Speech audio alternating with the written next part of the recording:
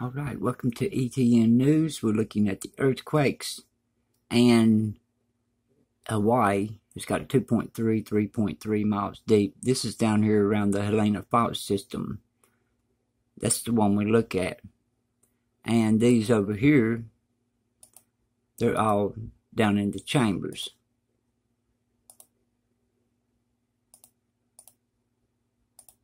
Okay, all those are in the chambers. This one here is 7.0 miles deep, 1.7 right on Kilauea.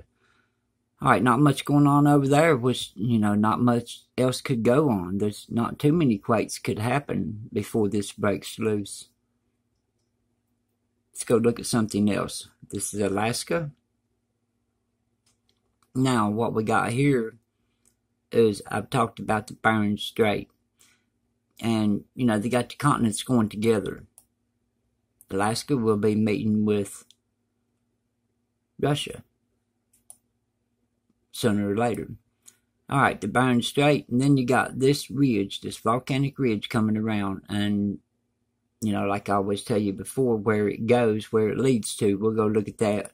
But this is increasing, 3.3, 1.4 miles deep, 3.0, east northeast of Wiseman, 0.1 miles deep, and we have this one, a 2.8, and we've been having a lot of activity up here. So where does this fault lead? Goes all the way around, and here's the activity in Alaska. Not much going on. Let me show you here, 3.0, and that's a 4.0, but still nothing significant. Okay, let's follow this fault. The main volcanic ridge comes right down through here, right down through McKenzie Mountains, and where does it go? Yellowstone. 3.1, 3.0 miles deep. That's about how deep the magma is about 3 miles. Used to be 6, but it's about 3 now, before it comes to the surface. Alright, got activity at Yellowstone. And we was looking for a 7.0 or greater to go around the plate. Now, around Mount Rainier, 0.5, 0.6, 1.0 around Mount St. Helens. That's just a 1.2 up there. These down here in Nevada, the spot we've been watching, around Beatty, these are very small quakes. This one here, 1.8 southeast of Bodie. It's right next to the caldera. 2.4 west-northwest of Belden, California, 1.5 miles deep. I don't know if I've seen one exactly in that spot. It may have been close. And we got this swarm around Nyland. Well, it's aftershocks, really, because there's a 2.7 right there. And I think there was one a little bigger. I'll have to look at that in a moment. Gulf of California, 4.5. Explosion, quarry blast, Oklahoma. Now look right here. This is in Massachusetts. There's Boston. You got this ridge that comes across from the mid-Atlantic. It's pushing on it, and it's pushing over this way. And down in here is, from this area up here, there has to be a big future quake pretty soon. It keeps pushing. It's got to go somewhere. 2.0 west-northwest of Loudon, New Hampshire, 3.1 miles deep. Okay, let's get a closer look on that. There's earthquakes there, and that earthquake we had in New York, 1.7, 3.1 miles deep. It's going to show you where that's located. Now, this is the map. And now we go over to the Google Earth. This was yesterday, but then we go down here, and right in here is our quake. Think about right in here, around East River. You know, this is New York City, part of it. I mean, this is huge. Thousands and thousands upon thousands of houses. That is so bad, so dangerous. You know, so bad of a place to live. You got all this. I mean, that's just so many lives right there. When this does give over here, and you got this here, let me show you the fault. Okay, here we got this fault coming off, and it's coming in right here. Following it up, New York, Jersey, by it, and go on up. Where does it lead us?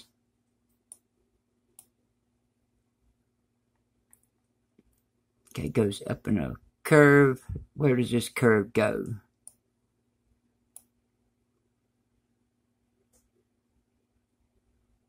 New York. I mean, right in here. This one's heading right toward the land.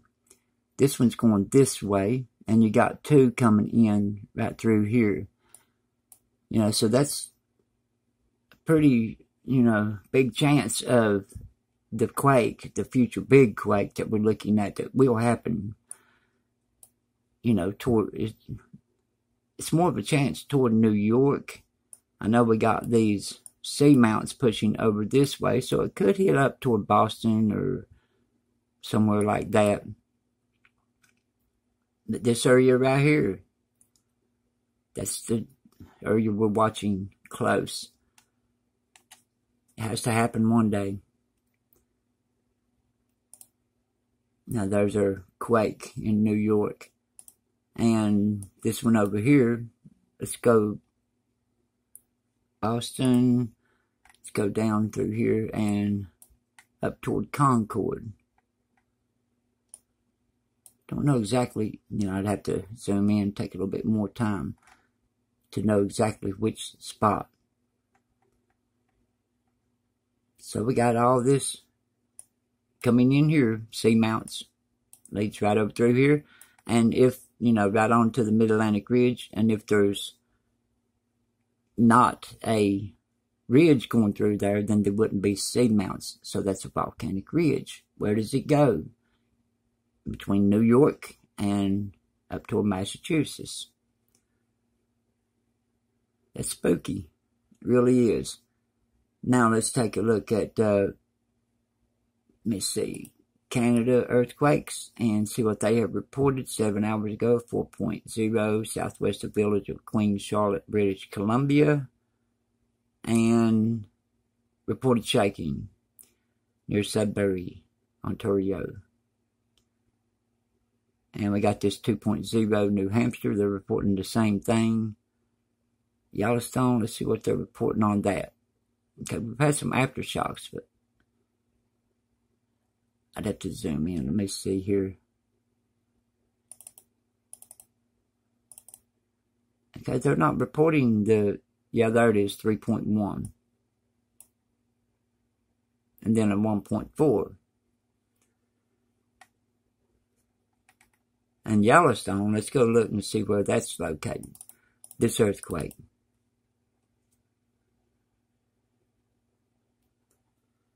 Okay, here's our earthquake. 3.1, 3.0 miles deep. Here's Yellowstone Lake. And we got Mary Mountain, Low Geyser Basin, and Purple Mountain up here. Let's see, Murray Mountain. Here's Murray Mountain, so the earthquake would be right in here around south of Gibbon Falls, or a little bit southeast. You know, I'd have to pinpoint it exactly. But that's around north of, but all this is really the caldera.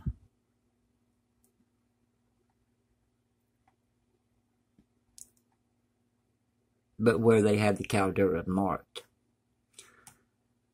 Alright, now on this, here on the storms, New York, I think by the weekend or something, they're looking for a major snowstorm. So you need to get prepared for that if you live over that way. New York needs to get prepared for a lot of things. It's not looking good. Okay, I'll see you all on the next update. So let me see right here. Let me report these about forgot 4.4 Iceland. And this is right on the other side, on the north end of the point that's coming out. Instead of on the south end where the volcano eruption's going on, or fissures, the crack, it's on the north side. Then we had this one, 4.7 on down below there, and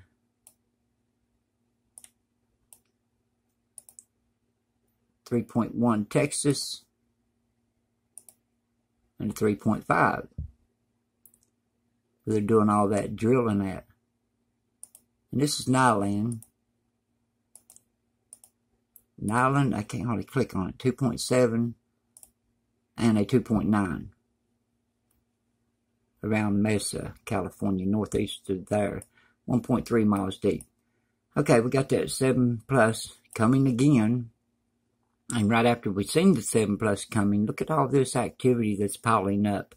This is not big enough. 5.2, 38.4 miles deep.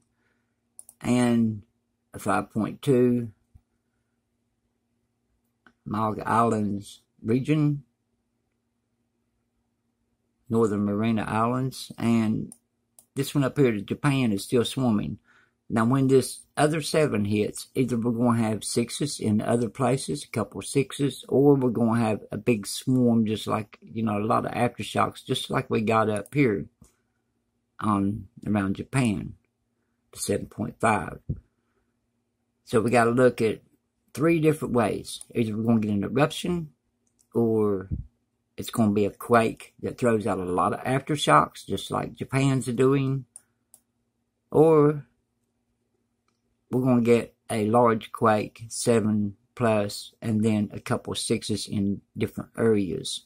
So, you got to look at this different ways.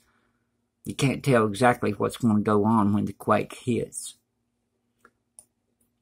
But we're expecting it, and that should be within the next 4 to 7 days.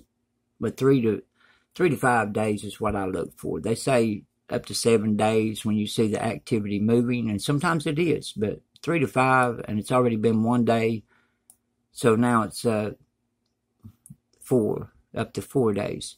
Now the Cascadia, it's letting off pressure, and it let off pressure the other day, so that one's going to have to travel. It's not hit nowhere so far, so that means, I don't know, there's a 5.5, but that's still not good enough. That means that it should likely have went around the ring of fire and over this way, because it's taken a few days to get there. This is a long ways across the ocean, and earthquakes travel like a car. If you look up earthquakes or roller quakes, or talk to somebody about earthquakes, they'll tell you they heard it for miles before it even got there. So, it travels like a car, some faster, some slower, just like a vehicle. Okay, this, not no activity around Africa except for this one. We had a 5.1 south of Africa. I think I reported that last night. Alright, I'll see you on the next updates. This right here has to happen one day. And pretty soon. There's too much pressure being on it. And the thing about this is when